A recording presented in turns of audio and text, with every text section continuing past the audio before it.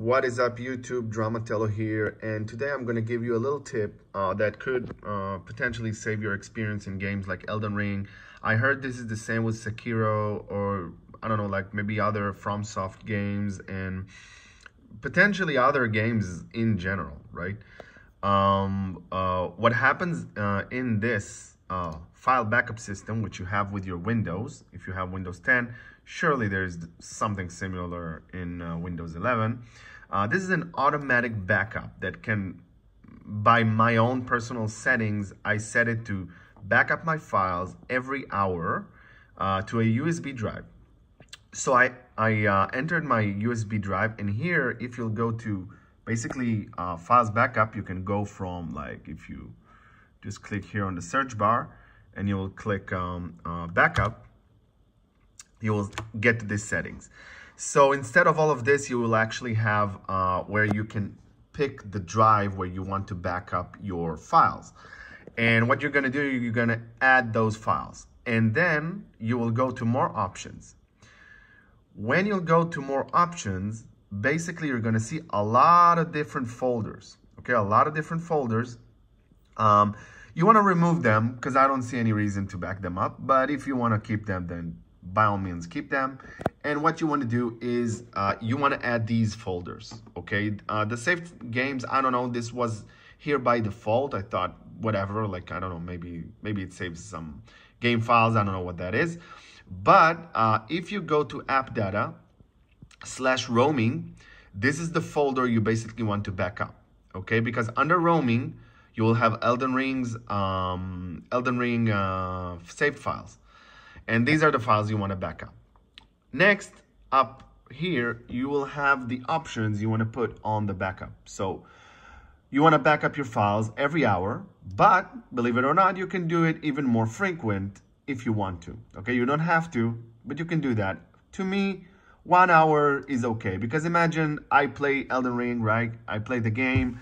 Let's say my files are being corrupted because, I don't know, I had like a power shutdown or something, or my computer reset it, or something happened.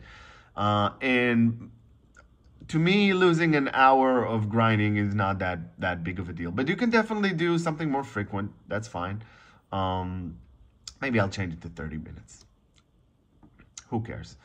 Anyways, you can keep your backups for as long as you want. So this is like, say, for a month, or maybe you want to go back 3 months. To me, 1 month is fine. Okay, I don't need it that long. Okay, and then what happens is, say your files are corrupted, right? What you're going to do, you're going to click the restore files from current backup. And once you click that, you will see, don't mind the Hebrew, but basically this is like the date, right? So here where you have the date, you can basically run through different times of these files, right? And so if you want to back up, say, from this date, whoa, lost a little focus there. You want to restore from a specific date. What you want to do is you go to Steam. You click the game you're going to be loading the saved files for. You go to properties.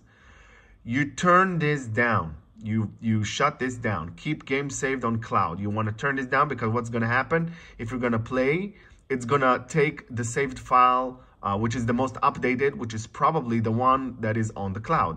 So you want to shut that down for now. Okay, this is just for now. This is temporary. You close it. You restore the file. You go to Elden Ring. You restore this folder. Okay. You click here, restore to original location. It will basically copy the files, and you will have the files that are not corrupted. Hopefully you're loading the files that are good now. You load the game. You advance a little in the game. You don't have to do something crazy. You can do just whatever, like do some stuff, whatever. Like go to like a different enemy spot or something, kill a bunch of enemies, and then quit the game as you should, which is from the escape, and then in the settings you go to quit the game. You're quitting the game. You know the files are fine now. You click here, properties again, and then you turn this back on. Okay, and now the most updated file, which is now what you loaded plus your little changes you did in the game, which is basically the right files now.